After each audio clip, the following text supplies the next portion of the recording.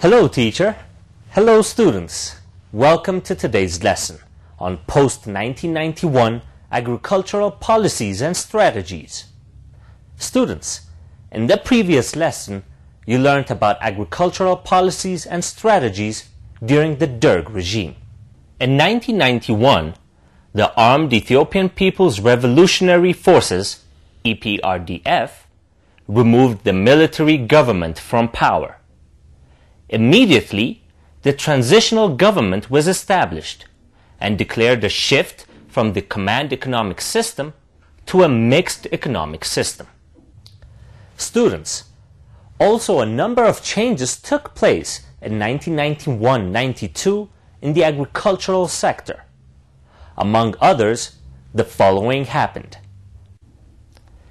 Producers and service cooperatives were dissolved.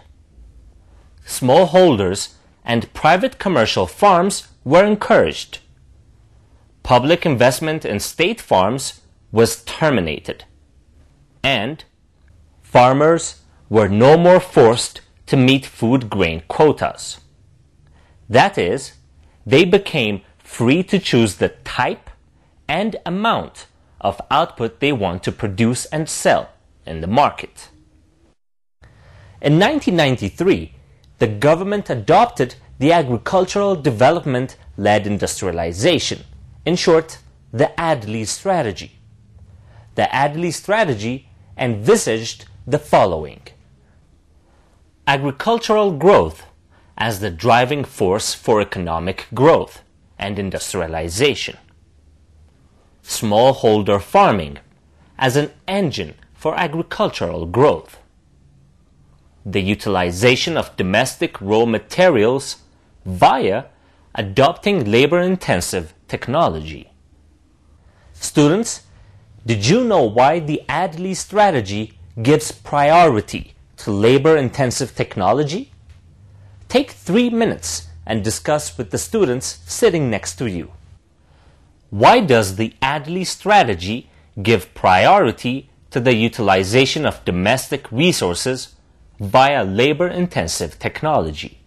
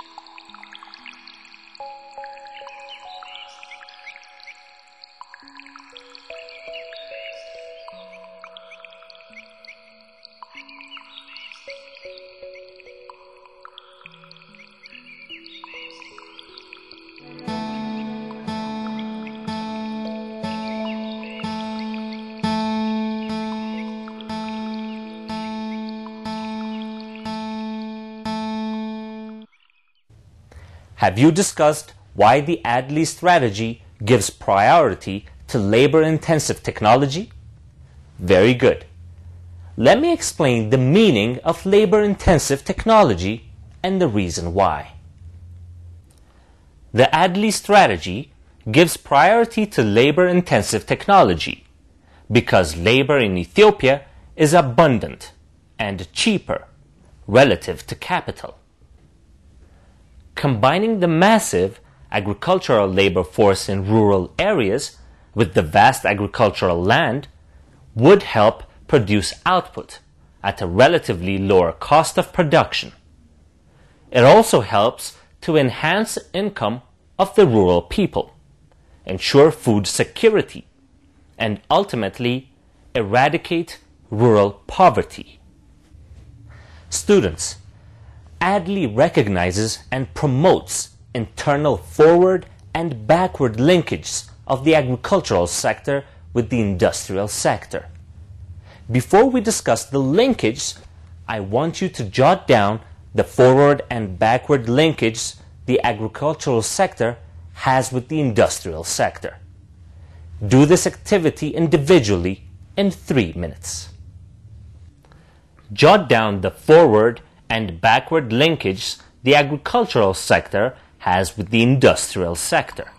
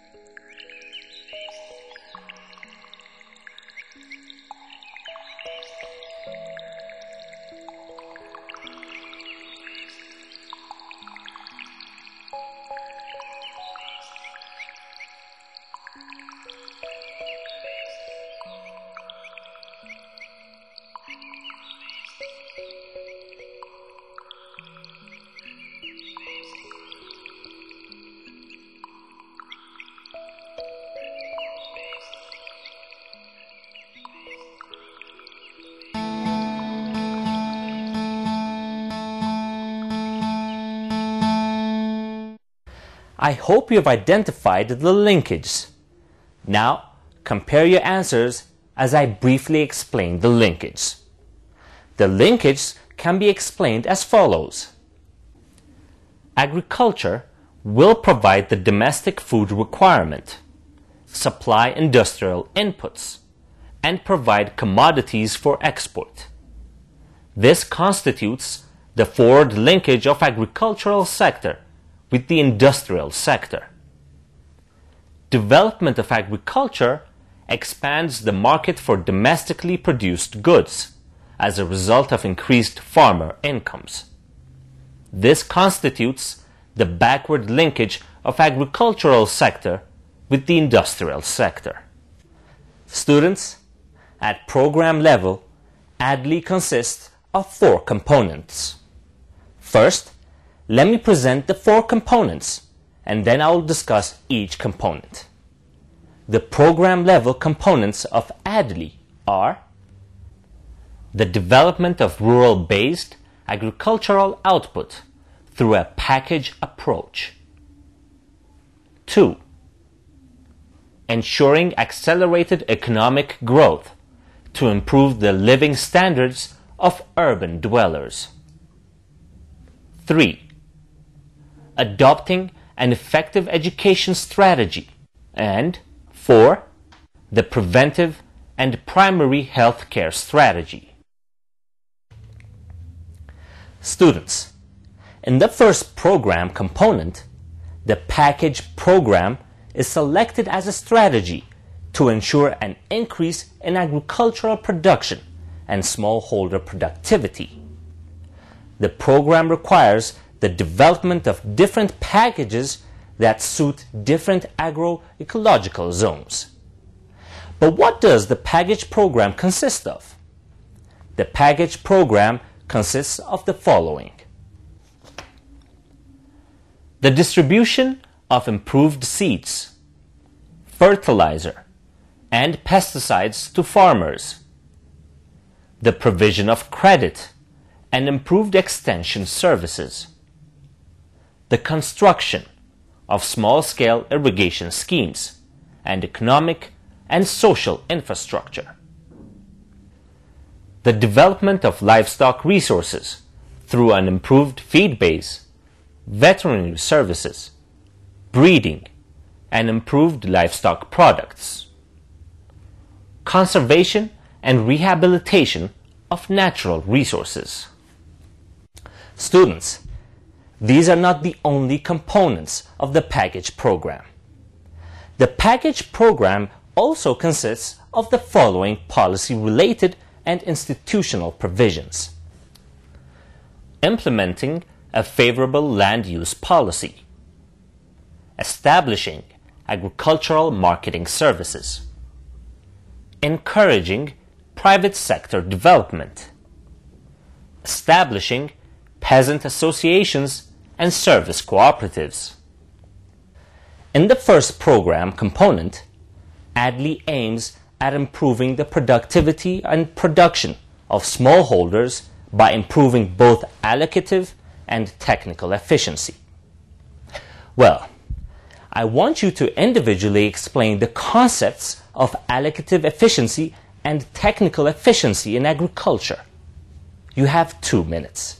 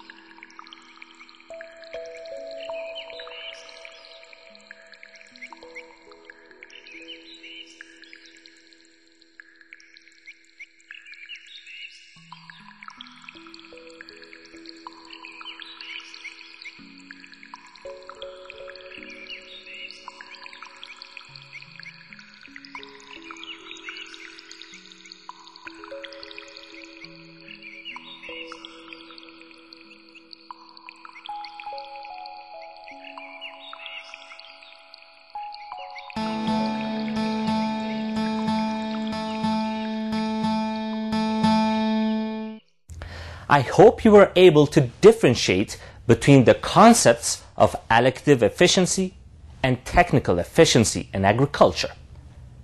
Let's see their differences.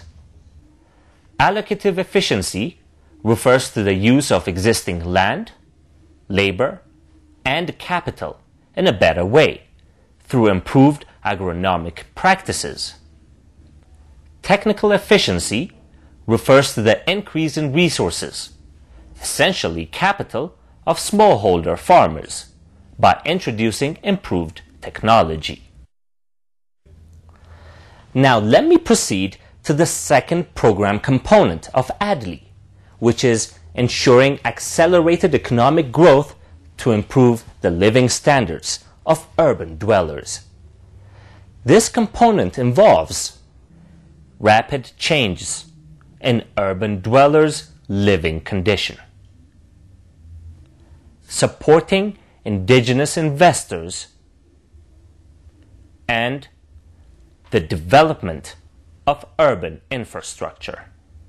Students, the third component of the program targets adopting an effective education strategy that aims at the following: improvement in the efficiency, quality, and fairness of the curricula, expansion of technical and vocational education, increased participation of the community, NGOs, and private investors to improve the standard of education, and improvement in educational administration.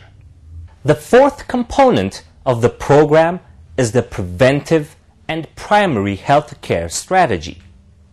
This program component aimed at the identification of health service problems in Ethiopia, the expansion of preventive and primary health care services, improving the supply of basic medicine, and encouraging private entrepreneurs to participate in rendering health services. Students, we have come to the end of today's lesson. To sum up, today we discussed the post-1991 agricultural policies and strategies. Particularly, we discussed the ADLI strategy and its 4 program-level components. In the next non-plasma lesson, you will learn more about the post-1991 agricultural policies and strategies. So see you next time in another program. Until then, goodbye teacher, goodbye students.